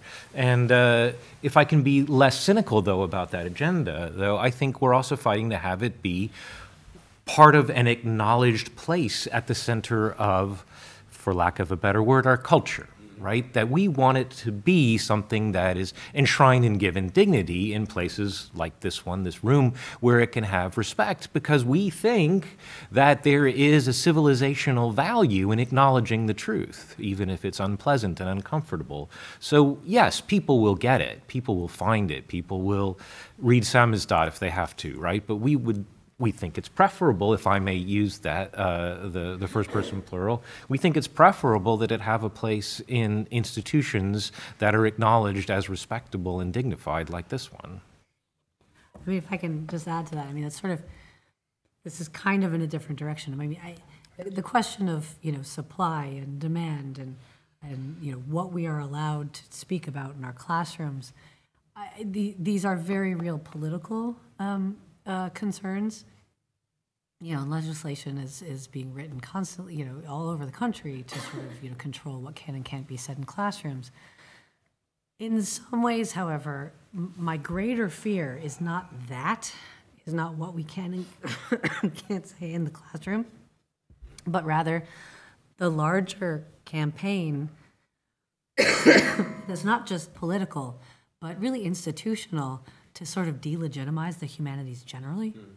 I don't think it's so much a concern that, whether or not I can talk about X, Y, or Z in the classroom if I don't have students to teach. There's been, excuse me, in the past, 20 years, this real concerted effort to sort of shift resources within universities away from the humanities and towards, engineering programs, professional programs, vocational programs. Most of my career before I was at, excuse me, at Colorado, I taught in Western North Carolina.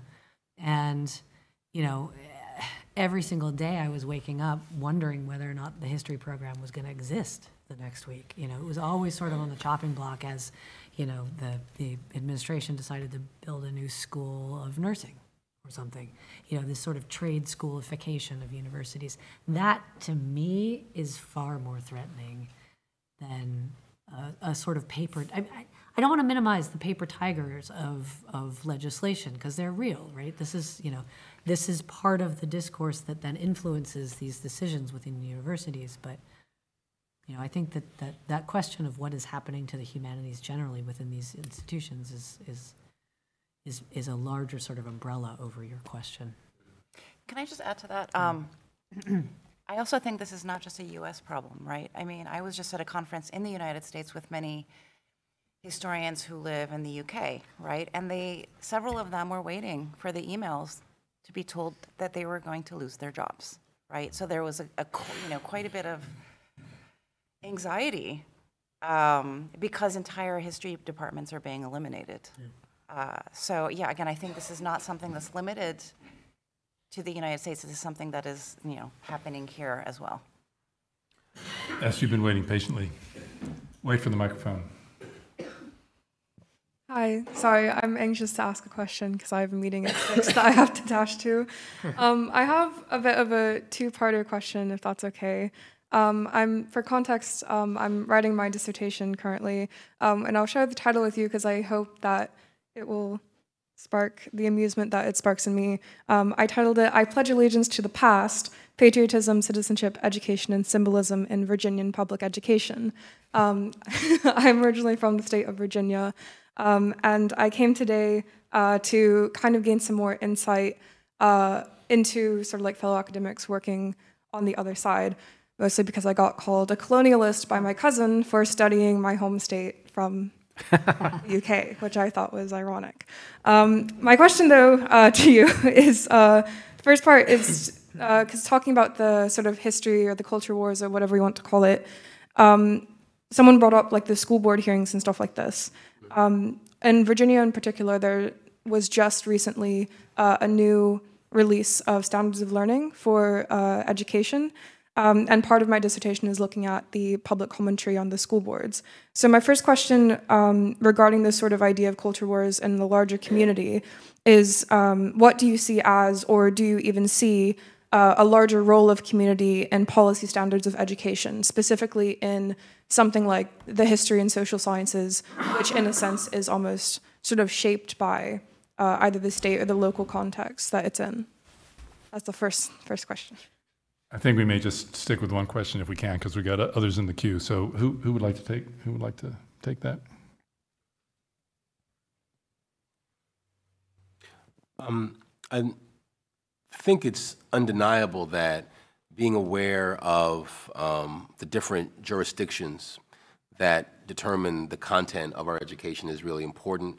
I think one of the things that comes up repeatedly in conversations about educational history is the role of the state government and the importance of state-level politics, as I know you appreciate. I would have said in a different moment that people aren't aware of the need to apply pressure at the state level as much as maybe they ought be. I think that that's changed a lot, especially in the last 4 or 5 years. A lot of people are talking about state-level response. I'm thinking about William Barber in North Carolina, people like Stacey Abrams and a whole host of activists in places like California. I mean, there's been a lot of work at state level to think through some of these problems. But again, this is a question about capacity, a question about organization, a question about shared documents and tactics. You know, a lot of the folks who work in the American Legislative Exchange Council that put, you know, more right-wing policies in at the state level, they have template documents that they just simply circulate and let people kind of fill in the blank, right? And so, you know, there are absolutely needs of working at the school board level, at the state, you know, education board level. But, you know, again, I mean, a lot of this falls back into just the basic question of what's people's ability to keep pressure on with these movements. And, you know, basic things like living wages go a long way to determining whether or not people can be politically engaged as well. And so there's a certain kind of entanglement to these questions. Nick, you have a question from the world of Zoom. Yeah, well, I worry that one of these, I'm going to paraphrase them because I know we only have another 10 or 15 minutes for questions, but I think one may end up actually being for Gary, which is whether the US history wars are completely exceptional and distinctive, or whether you think they might have implications for us here in the UK. So that's one question for you. The other one, for everyone. Riffing off the question that James asked, I'm afraid James just left, but James asked about the idea that there was a kind of a fusion of history around 1619, this thirst for history, you know, that passion will always be satisfied. The question is, can the other panelists tell us what's special and what matters about having an unfettered university environment for teaching and researching history? So as opposed to this kind of like gonzo, history will out, it will come out of the rocks, we'll always get history. What is it about the university experience in terms of teaching and research that we ought to be defending beyond all that kind of popular history that perhaps takes place outside the academy? So I don't know if you want to have a go at the first one first, Gary, about US, UK history wars. Is there any connection? Yes. Next question. I feel, Nick, you should be the one to address this question because you've thought about it most. I'm just chairing the panel. Thought about it most systematically. I think the issues that we've been talking about in the U.S. are present and urgent in the U.K. We are fighting about these issues at this university. Multiple other universities are fighting along these lines. I think the particular shape of how the issue is framed is somewhat different in some respects. There are some similarities, but also differences. Multiple institutions are trying to recover their involvement in the slave trade, the profits from slavery. A big study done to document all of those slaveholders who were compensated for the emancipation of the slaves in the 1830s in the UK, and documenting where that money went and how it has accumulated over the last more than 150 years, nearly 200 years now. We're coming up to the 200th anniversary of that. It's interesting in that regard to draw a contrast between the UK and the US, and that the slaveholders in the US were not compensated directly for emancipation in the ways in which slaveholders in Britain were. It's an interesting comparison to develop. So I think the issue is very live here, and I think the resistance and the counterattack is also present, perhaps not as fierce in the UK as it is in the US, but significant and powerful. And also, I think the way in which an important difference emerges is the status of empire and colonial subjecthood has, for obvious reasons, a salience in the UK that it does not have in the US. The US, of course, through the theory of settler colonialism, now treats continental expansion as a form of imperial expansion. But the empire still does not loom as large in the American imagination as it does in the UK. What we come back to again and again in the US is slavery, civil war, emancipation, Reconstruction. That forms the heart of the argument in the US, and the parallel heart of the argument in the UK is more over empire. There are obviously points of connection and intersection, but it lends a somewhat different emphasis to the struggles in both countries. So I would say the struggles go on here, but the intensity is not quite as great as in the United States. And also the system of government is different. So much of this is happening through the states in the United States, and there's no direct parallel for the state action and state opportunity in the UK. Just to piggyback on that, I mean, to the extent that the opponents of many of the prevailing trends in the academy in both countries are using the same word, woke, which of course is appropriated from African American vernacular English, like so much that becomes current. Now that same term is now being used by people who sneer at the teaching of African American history, and particularly the history of the slave trade that unites the history of both these countries. Seems to me to be very evident, links between those two phenomena.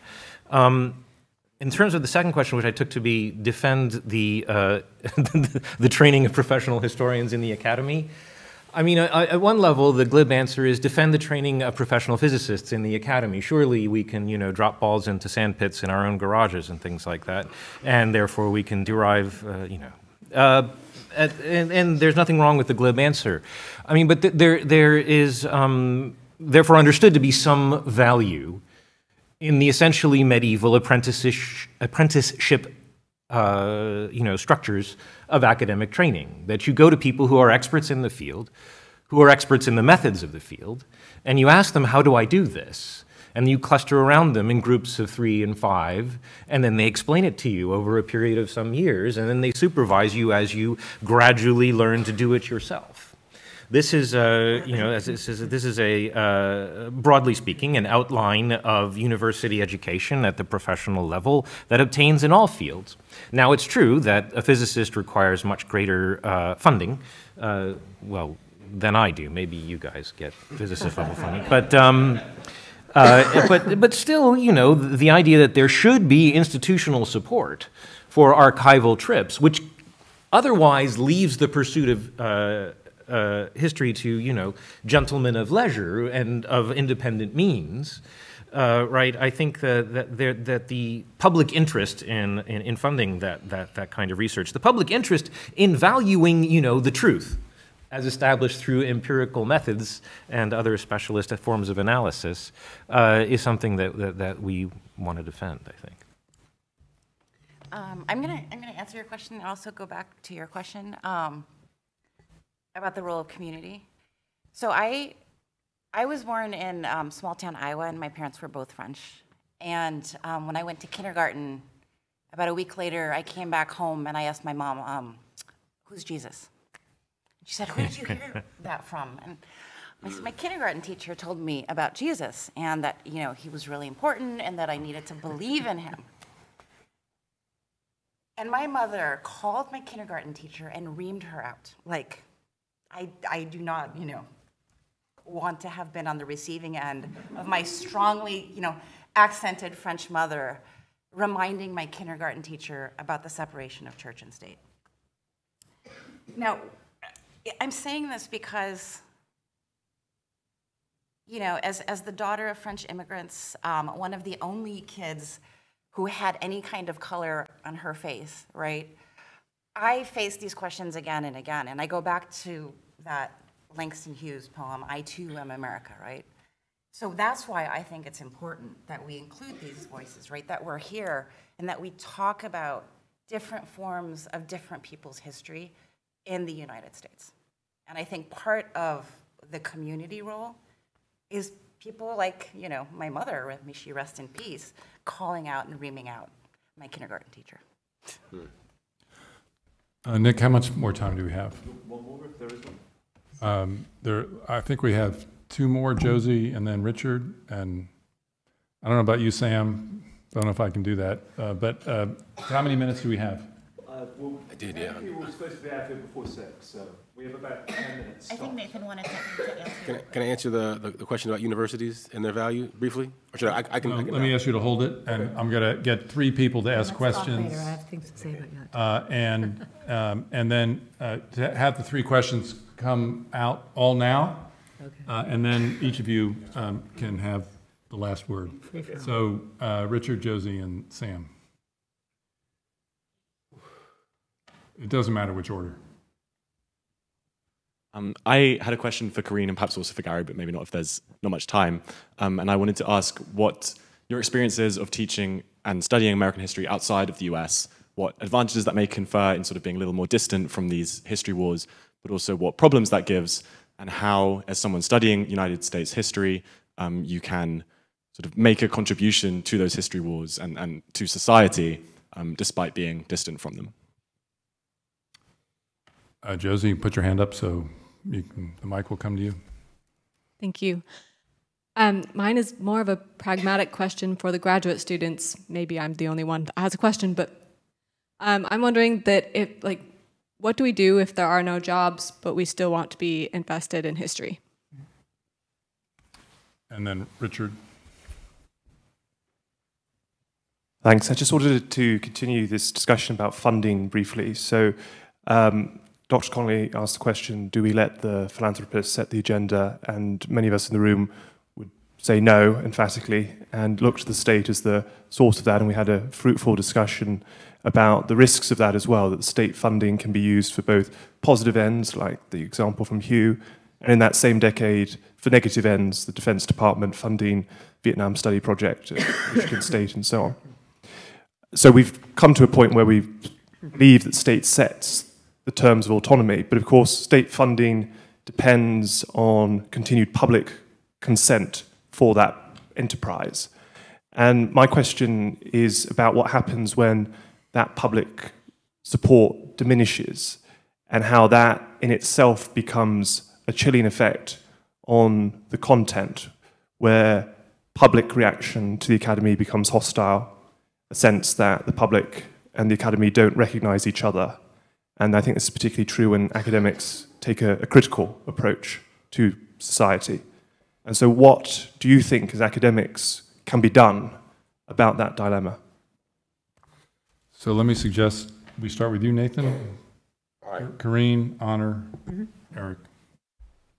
And so this is your opportunity to both answer the questions that remain and to make any general statement that you wish to leave the audience. Oh, goodness gracious. Okay, here we go. Not just for you, for everybody. Okay, so I'll start with the last point first. So I like this point about the public and its will, but I also want to just continue to emphasize that who constitutes the public is not a demographic question, it's a political question, right? There are all kind of ways in which minorities of one kind or another exercise outsized authority in a particular context if they have political power.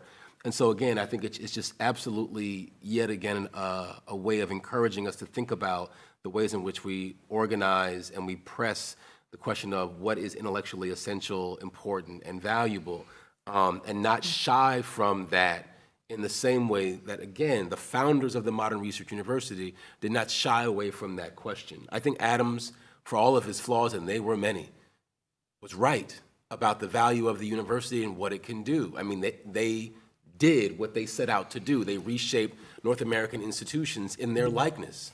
They won that agenda, right? They did what they said they were going to do. And I look at that and I say, all right, that's a great model. Thank you. Let's think about what universities can do. So when I think about the university as a place to help change engagements and propel engagement with the public, I think, for instance, about the wonderful calendar that comes with being in the academy and the kinds of time you get for rest, deep study, supporting family. That is an important element of what we are able to do in a sustained way, frankly, is the vacation time. It's the way in which you build certain long-form projects. You can actually work with institutions in a way that provides you with some flexibility. Having a flexible schedule is a really important part of the power of the university and the work that it can perform. Similarly, as we know, foundations are able to see your work easier when you're in these kind of university settings, right? So the availability of other kinds of support. Now, again, we can talk all about foundations. Again, the Slater Fund example was one that I gave from the outset as part of a cautionary tale, right? But I've also talked with foundation heads who are like, we have no idea who these really innovative people are at the local level because they're not part of these channels of information and networks, right? So there's a networking imperative that the university allows us to then use to plug in with other resources, bring together like-minded people. There's physical space for gathering and convening, right? These are, in some ways, important institutions of civil society for that reason as well. I think about the workers inside of universities. So there's a place where staff and students and faculty could actually meet and think about how to set an intellectual agenda. Some of my most important collaborations intellectually have been with staff inside of my institutions that I belong to, whether NYU or Johns Hopkins, right? They actually know how the institutional plumbing works. They find funding streams. They know how to think about institutional memory and ways of advancing questions that are really important, as well as the fact that for many people, the kind of gainful employment that comes with working at a library desk or as a department secretary in a university is an incredible pathway into getting a bachelor's degree, a master's degree, or something else. Like, we cannot, in all of our concerns about the faculty or graduate students, ignore the fact that we have intellectuals around us at every particular juncture, and the staff are part of that. And I consider it to be one of the most important elements of what we do in universities, to have other kinds of workers so nearby as potential collaborators. So we can encourage that. I think it's important as well. The last point I want to make... briefly, because we're running out of time. Thank you, Gary. It's about the job market question, because it's come up a couple times. And look, like, I don't know how you generate and create more jobs. I'm not a job creator, right? But I do know that doctoral education, I think, would do very well to lean back into the question of skills and skill building. What can you actually do year 1, year 2, year 3? I think, again, the old Teutonic model was not concerned about creating professors, but advancing people with certain kinds of skills to make institutions move and do things. I think we can do the same. And if you're currently in a grad program, I'm not saying think simply vocationally, but that the skill set in pursuing doctoral education has a lot of different uses beyond the academy, and people are aware of that and they talk about it. But advancing your skill set in ways that are broadly applicable is not a bad way to think about the work. That's it. I'll try to be quick. But let me push back on one thing that Nathan said, and this I think is very different according to who you are. This idea that universities are really supportive of families. It depends on who you are, because there's a reason that only 1/3 of tenured women have children in academia. I'll leave that there. To your question about what it's like to teach outside the United States, I think one of the best things is that I show my students how to kind of tear apart some of the myths around the United States. And we talk about the fact that the United States is not the only one with these myths, right? And we talk about the ways in which history is political and history can be very constructed. And I will have like an Indian student in my class alongside a Pakistani student, and we laugh about the ways in which they learn about each other in their history courses, right? So I think it's like modeling that, and I'm not modeling that as an American who, I'm modeling that as a historian for them. So the ability to kind of pull apart these narratives and these mythologies around our past.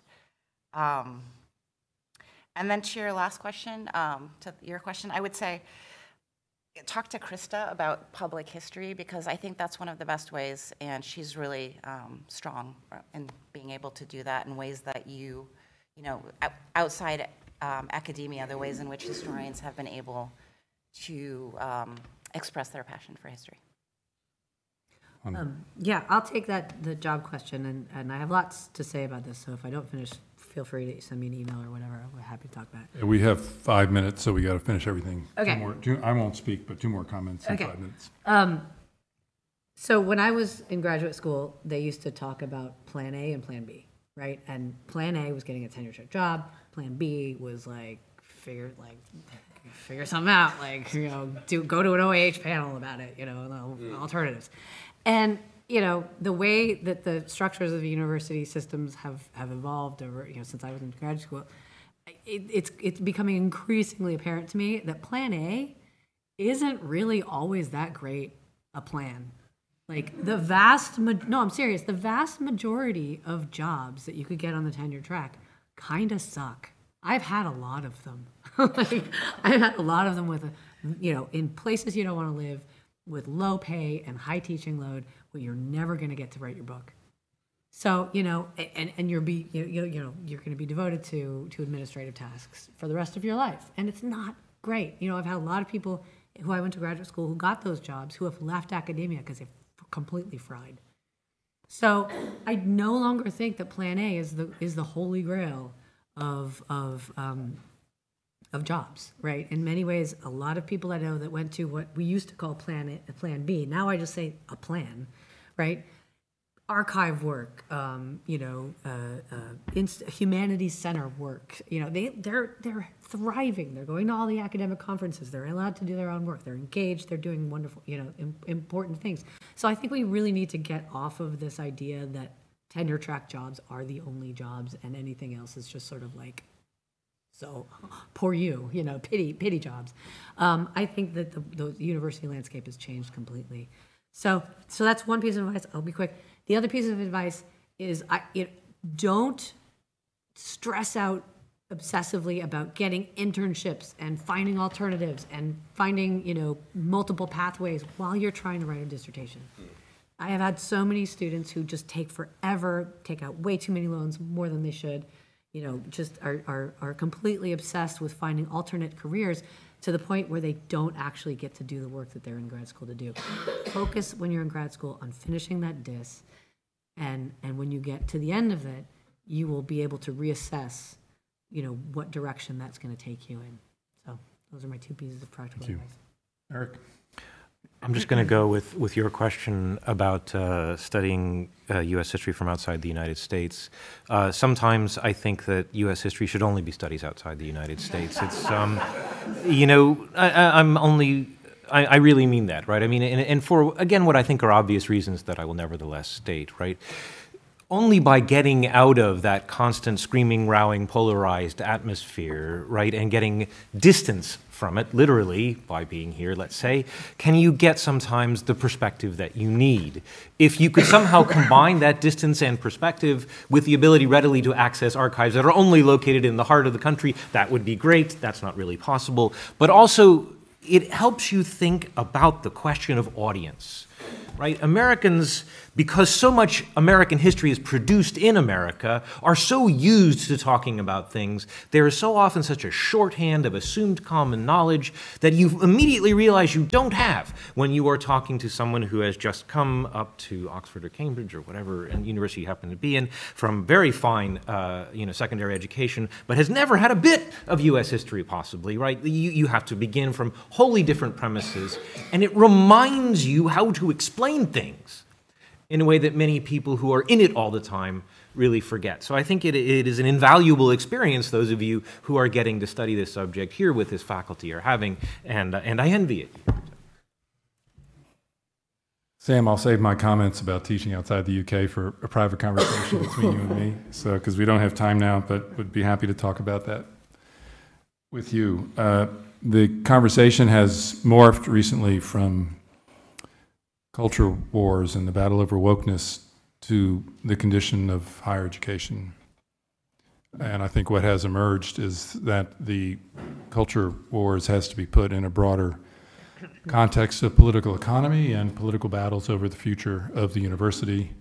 We got some very grim news from a few colleagues yesterday about what's happening at the University of East Anglia in terms of jobs being cut, and that's going to expand and afflict quite a number of other universities in the UK across the next few years. And it needs to be said that this is the 4th year of industrial action by faculty at universities in the UK, with a resolution still not in sight. And so the questions that have come up about livelihood and livability of this profession at this time, I think those questions have been proposed to us with urgency and underscore the severity of the situation and that it exists at all levels from graduate students up through faculty and beyond. Makes the continuation of the struggle extremely important.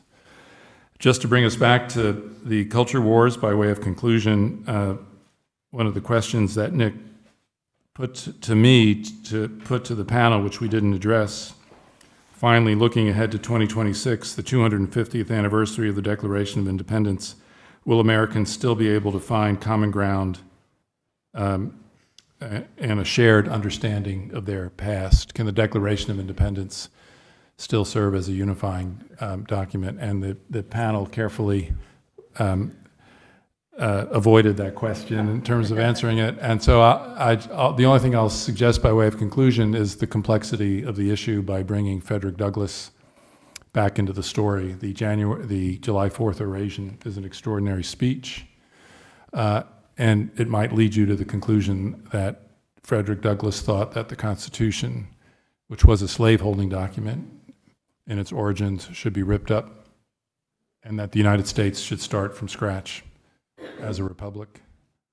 But Frederick Douglass himself was a defender of that Constitution and said it must be reformed, not abolished. So I leave you on that conundrum of a man who saw the problem of race in America and in all its severity and complexity, and yet when push came to shove and when people were arguing, when Garrisonians were arguing for tearing up the Constitution, Frederick Douglass said, no, let's reconstruct it. So I leave that note for us to think about.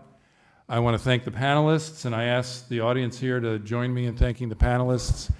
And